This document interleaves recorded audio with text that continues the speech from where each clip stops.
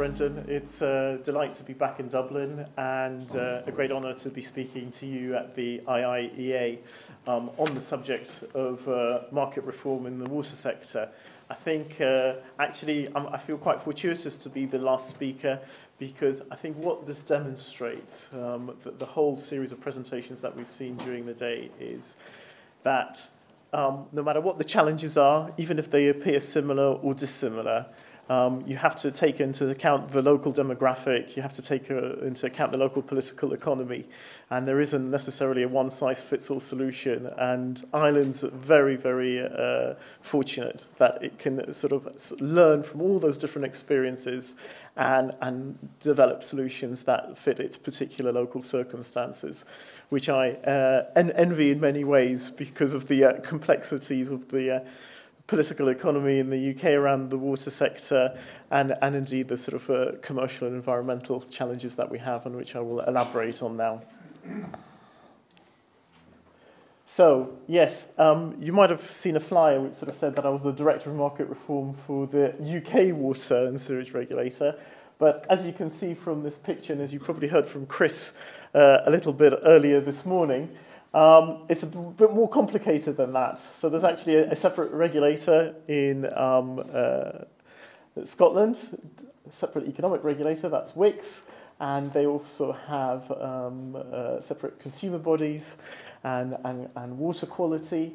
I'm responsible for England and Wales, and even that's getting more complicated now with devolution. And of course, in Northern Ireland, you've got separate regulation again. And what's also significant is that both in Scotland and Northern Ireland, you still have either a publicly owned wholesale company or a publicly owned authority. You've got a regional government grant funding for the water sector. As Chris has told you, you've got privately owned retailers now competing for the last 3 years in Scotland. In England, we've had privately owned companies for the better part of 20 years, fully customer funded. And similarly, we have a privately owned company limited by guarantee in Wales. So for a relatively medium-sized jurisdiction, there's a lot happening just on the sort of regulatory front. But as far as Ofwat's concerned, and also you might get a bit confused when you see the literature, our full title is the Water Regulatory Services Authority, but we've kept our old name just to avoid confusion in consumers' minds. We are the independent economic regulator of water and sewage, so I moved from one independent regulator dealing with broadcasting and telecommunications earlier this year to the water sector. We're constituted as a small non-ministerial government department, set up when the companies were privatised in 1989. There's in fact 21 regional vertically integrated monopoly companies. 10 provide both water and sewage services, and 11 are water-only supply companies. And in those areas, such as Surrey and East Water, you'll actually get two bills. You get one from your water supplier and one from the company, in that case, Thames Water, who will you pay for the sewage treatment. In the UK, there's over 300,000 kilometres of network and 24 million plus connections. So it's quite sizable. And that's basically the regional outlay of all the vertically integrated monopoly companies that there are. Those are the water and sewage companies, and those are the water-only companies. And Ofwat's responsible for regulating all of those. And some very interesting dynamics and interesting cultures in each of them. Keep this picture in mind because I'll be talking about the sort of context of the reforms quite a lot around this, so it's quite important to sort of recognise that. Okay, and this is Ofwat. Where are we? Just there, in the wider sort of policy and consumer landscape. We've heard a lot today about European legislation, particularly the Water Framework Directive. But we also have other agencies in England and Wales. The ones that we deal with the most are obviously the Environment Agency. which Giuliano has spoken about, that regulates abstraction and discharge and manages flood risk. You've got the Drinking Water Inspectorate, which is again a separate agency that regulates quality standards. We're the economic regulator. You also have the Natural England and Countryside Council for Wales. You've got consumer advocacy and representation in the form of CC Water. You've obviously got the water and sewerage companies. You've got other utilities, not least the energy companies that provide vital services such as energy that have to be taken into account. You've got your local government. You've got consumers. You've got a long supply chain, and you've got raw water users such as in the power and agriculture sector. And then, of course, you've got non-governmental organisations and interest groups. So, for example, I'm working on a project to ensure that water is abstracted in a less environmentally harmful way, and we're working very closely with the Worldwide Fund for Nature to develop market-based solutions. And it's wonderful to see a body like WWF realising the potential for markets to help the environment and not sort of beating us around the head as if markets are evil. So, tell you a little bit about the market reform project that I run. If you don't agree about anything else, hopefully you'll agree at the end of it that this job is probably even less of a doddle than being one of the members of the European Court of Auditors. Oh, don't go there. So, at the moment, and since 1989, the way we've regulated the water sector in England and Wales is through RPI minus X price controls. So the companies get a guaranteed rate of return for their investments. And that's obviously delivered some benefits.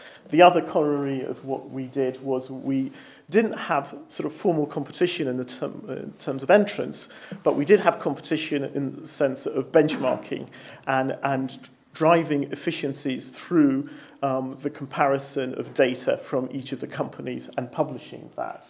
And what has that achieved? Well, drinking water compliance is 99.95% with tough EU standards. We heard from one of our colleagues from the Environment Agency here in Ireland that it's a similar figure of something like 98%. Leakage levels are 35% below the peak in the mid-90s. That was a particularly harrowing time for the water sector and a lot of bad press. 98.6% of bathing water meets EU standards. Bills, we estimate, are about £110 lower than they would otherwise have been in the absence of regulation. And a litre of tap of water costs less than half a penny. But as we've heard throughout the whole day, there are real challenges. We're all very familiar with the changing and more extreme climate. We're aware of the rising environmental standards and the needs for climate adaptation within that context. In England, there's population growth, particularly in the southeast of England. And we were talking just now about Israel. Well, I can tell you that water availability per capita in London is roughly about the same as Tel Aviv or Damascus, which might surprise some people, but that's a fact. And actually, most of the water in the southeast is drawn from ground sources. So real challenges that we have to address. There's obviously issues around affordability, which have to be balanced against those for the need for investment. And there's also rising consumer expectations. In the United Kingdom, there is a long history of privatisation, of regulation, and in some areas greater success to a move to competition, notably in telecommunications, to a certain degree in energy and other sectors. And certainly that applies to businesses who have an expectation of service, which quite frankly does not exist from the water companies in England and Wales at the moment. Perhaps we can learn from Veolia in France. Okay, so given all those challenges, what are we trying to achieve? What am I trying to achieve when developing market-based reforms in England and Wales? Well, clearly, one of the key areas is sustainable water. A sustainable water cycle in which we are able to meet our needs for water and sewage while allowing future generations to meet their own needs It's not just about the here and now and the short term. This is a long-term sector anyway. Planning scales often have lead times of 15, 20, 30 years plus. And we believe that we can achieve some of this through sustainable market reform, developing markets which support customers, continuing to receive a safe and reliable supply, but making sure that they receive those services as they want and at the best prices.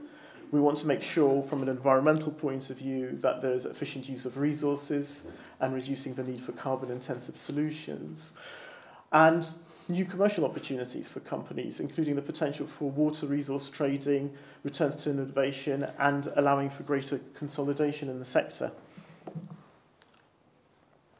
So why markets? Well, I've listed what the challenges are, and I think all of them have the themes of leading to greater uncertainty and unpredictability, which is exactly the sorts of things that investors do not like, particularly if they're investing in a sector like water. But markets can bring benefits to that uncertainty and unpredictability, which simply cannot be achieved through second-best solutions by the regulator. Pierre, I think, summed it up very nicely by saying, why do you have economic regulation? You have economic regulation to try and mimic markets. So surely the next logical step is to actually try and bring about those markets rather than continuing to try and mimic it, given all this unpredictability and uncertainty. Markets can reveal new information. You can allocate scarce resources more efficiently. You can have innovation and experimentation. You can be more responsive to customers. And there's flexible processes to suit to responding uncertainty. Now, there's a lot to cover, because that's all the sort of areas that I have to deal with in one way or another when looking at identifying market mechanisms as potential solutions, right from abstractions through to wholesale to the retail value chain. And then, given the particular nature of treatment of sewage and surface water drainage, there is a sort of a parallel stream, if you like, around sludge, wholesale wastewater and retail wastewater. But given where we are in the time, and I knew I wouldn't have much time to speak, I'm just going to focus today to give you a sort of a flavour of the solutions that we're developing around the wholesale water supply and the retail water supply. I'll obviously try and answer other questions when we get to that stage. Now, there have been attempts at trying to introduce competition already under the Water Act in 2003 through the water supply licensing regime, WSL as it's called, and also something called NAVs, New Appointments and Variations. But unfortunately, they haven't been successful. So just as Chris was very honest in his presentation, I'm being very honest with you now. It was retail only. It was supplied to very large users. The threshold at that point was 50 megalitres. Now, if you're a water industry expert, you immediately know how much 50 megalitres is. If you're not, it's 50,000 cubic metres of water, which is equivalent to about 20 Olympic swimming pools. The only incumbents had the marginal cost savings rebated through the legislation, through something called the cost principle, which meant that the costs had to be covered. So it meant that an equally efficient entrant couldn't really compete with that. The combined water supply license, which meant that you could also provide the water, meant that you had to match the water input to the retail offtake made by the customer, was seldom practical. So in the end, what actually happened was that there has been very little competition. In fact, I think it's only Severn Trent supplies to one major business customer in their region. So it's been a failure. It's been a failure the way it was designed.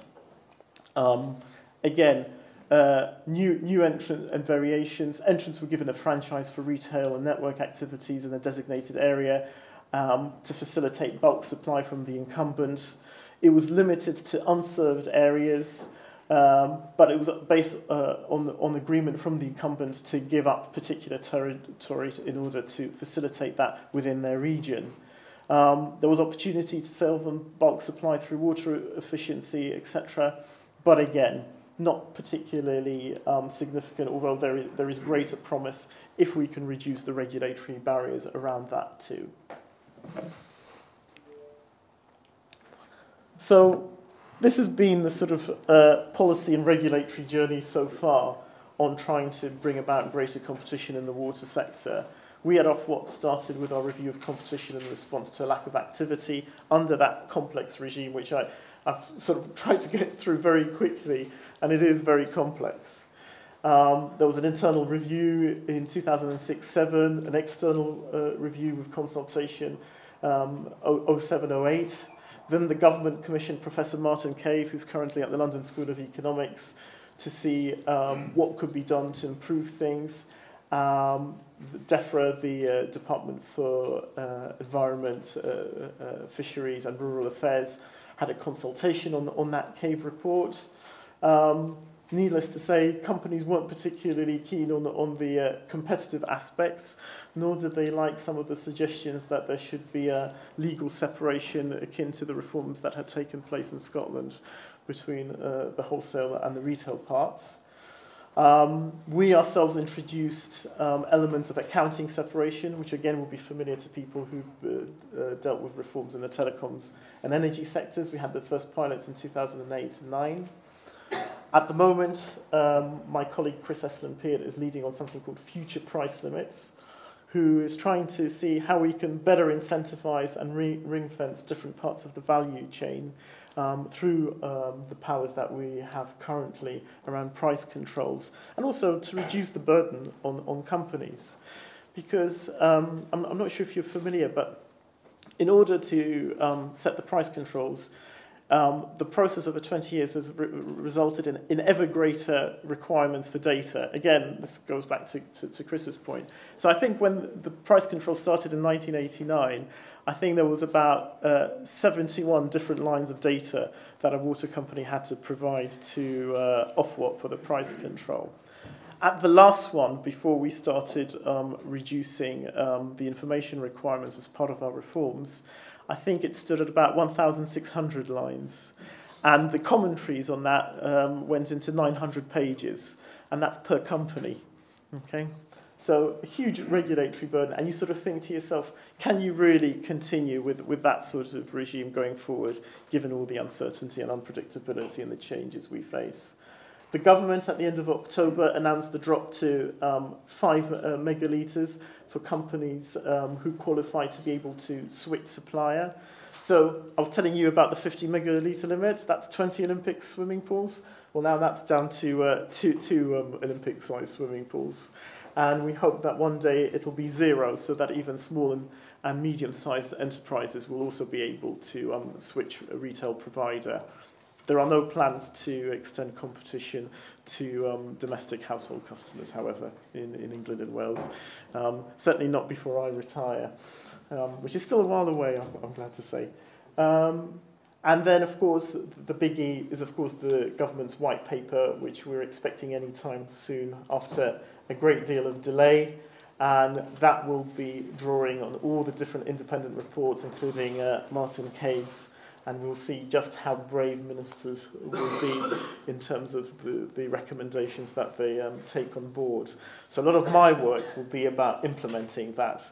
So I was very interested to hear what your minister had to say, because I know exactly how it feels. Because our minister gave a speech at a water conference a few weeks ago, and it was the lightest on content I've ever heard, because of course he was tight-lipped as well, what he could say. Okay, so just very quickly, so these are the sort of practical steps that we're taking at Ofwat at the moment. First of all, we're going to look at retail markets and then go to wholesale. I think the slides have been printed out anyway, so you've got this information. We want to obviously create an effective retail market offering choice to all non-household customers. And we want to introduce retail competition for businesses that would help. How are we going to do that? Well, that depends largely on the government legislation. As I said to you, Martin Cave wanted to introduce some form of legal separation. That's now looking unlikely, but there's still a great deal you can do in terms of issuing separate licenses for wholesale and retail services. And it's quite important to have this sort of competition, because it just drives a focus on customer care. At the moment, if you're a multi-sited business customer in England, you cannot get a single bill for water. You're lucky if you can get your bill electronically. Some of these companies, believe it or not, are still sending paper bills to large corporations. And they're not doing much in terms of trying to help with the demand management side of things either. So there's certainly scope for improved service there. And despite the fact that Business Stream has about 90% market share after 3 years in Scotland, every major business customer that you speak to, such as Scottish Procurement, will say that they've seen the tangible benefits in terms of customer care, levels of service, and the deals that they've been able to strike in Scotland following the introduction of retail competition in their jurisdiction. Yep, so I'm not going to dwell on this because we haven't got much time. I've just sort of covered most of that. In terms of structures, if you can imagine the value chain of water being from resources and abstraction through to treatment, through network distribution, to retail, the sort of issues that we will now have to deal with in order to make sure that it works, certainly from an entrance perspective, is to make sure that they have sufficient margin to compete with existing vertically integrated companies. So we have to look at access prices at the wholesale end. We also need to also look at the default tariff. I should actually say tariffs, because obviously existing business customers will have certain prices, but they will want to move to more attractive offers once competition takes place. And also what's important is that you look at the sort of horizontal as well as the vertical chain in all of this, because what you don't want to do is for ordinary household customers to suffer as a result of competition for non-household customers. What you don't want companies to do is to start loading all the costs onto domestic consumers as they try and cherry pick and compete for the business consumers. So all of these things are being currently looked at Ofwat. Another big area that my team is leading on is developing codes and agreements. Because if you are going to be a new entrant in England and Wales, what you don't want to do is have to negotiate with 22 different regional companies. So we're trying to develop common codes and contracts so that it's very easy to enter the marketplace. So there will be market codes, operational codes. There'll obviously have to be an integrated switching system as well to make sure that that is very smooth. Turning to wholesale markets, I think actually what Giuliano said about water trading on Australia is quite sort of relevant to what we're trying to do as well. Because we believe, again, that markets can help allocate scarce water resources in the most efficient way. And they can reduce environmental risks. If you have water trading between different regions, you actually increase security of supply. You don't threaten it because you actually encourage interconnection between companies. It enables new entrants to stimulate innovation. So, for example, instead of thinking, right, I get a regulated return, so I'm going to build some plants in my area, you might think, actually, it might be more efficient to buy water from my neighbour in order to meet my needs. And even under the existing regime, there are actually about 9 different contracts in England that already facilitate bulk water trading. Some of it is actually in tankers when they need it, but others actually are pipes that go from one region to another. And what's actually interesting is that within the water companies, such as in Yorkshire, they have very sophisticated interconnection arrangements within the region. So what we're really just trying to do by introducing wholesale trading is to extend that interconnection, which is within small regions of the water companies, across regions. And in terms of water scarcity and developments and costs, well, I think that gives you a pretty good idea. Do you remember what I was saying to you about the sort of demands for water in the southeast of England? Well, if you look at this map, blue is where water's available, yellow, no water available, Orange is over-licensed abstraction, red is just over-abstracted licensed area, and grey is where there's only groundwater only, there's no other sources of water. So quite a challenge, and not only in the southeast, but actually in sort of major urban conurbations elsewhere in England and Wales. And that's what we're trying to address. And increasingly, we're not doing this on our own. One of the recommendations from another independent review that the government commissioned was that there should be greater cooperation between us and the other regulatory agencies. So the Environment Agency, who I've sourced these diagrams from, they will actually have a memorandum of understanding with us, and we're working on quite a lot of projects together to see how we can more effectively manage water resource management. So it's a very exciting time, actually, in England and Wales.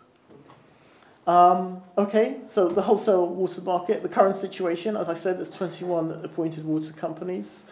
4.5% of water is traded in bulk supplies. Those are the 9 contracts that I was telling you about. Most bulk supplies, 82% by volume, are these old agreements and predate even privatisation. And about 10% of water is brought from outside appointed water company areas using their own assets. As I say, there was this water supply licence, but as I also said, there hasn't been a great many instances of this happening. So we're hoping that the next stage of reforms will really kickstart this market. And how are we going to do that? Well, we're going to create upstream-only licenses. The government will have to legislate for that to happen, and that's what we're hoping will appear in the white paper. Water trading will include the establishment of a model bulk supply contract. We will implement various incentives through things such as the price to beat. We will produce a non-bulk price supply guidance to complement the existing pricing guidance that exists.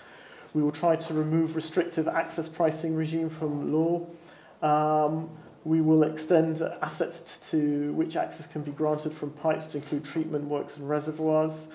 And possibly, as part of the future price limits project that I was telling you about, we're going to consider separate price caps for resources for what we call network plus the distribution bit, the pipe works plus the treatment works, and separate price caps for retail. So all in all, I've got a busy year ahead of me. Thank you very much for listening, and I look forward to your questions. Thank you.